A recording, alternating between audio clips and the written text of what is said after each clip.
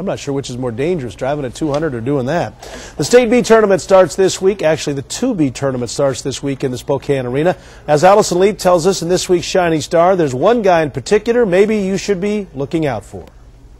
He may not be the tallest guy on the floor, but John Graham has the biggest heart.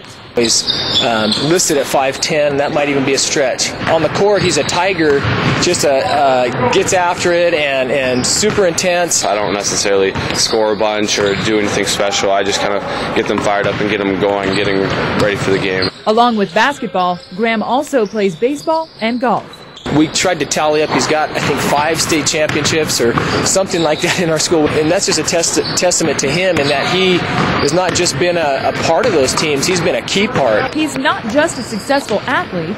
John also excels in the classroom with a 3.9 GPA. I have to work hard at most of my subjects, so I'm taking calculus this year, and that's kind of a burden. I mean, you're putting the time to get the grades. So next year, John's going to Biola University in California to play golf.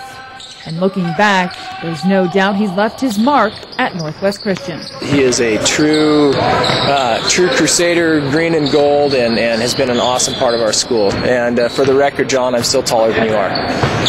That may still be up for debate. In Colbert, I'm Allison Leep, KXLY4 Sports.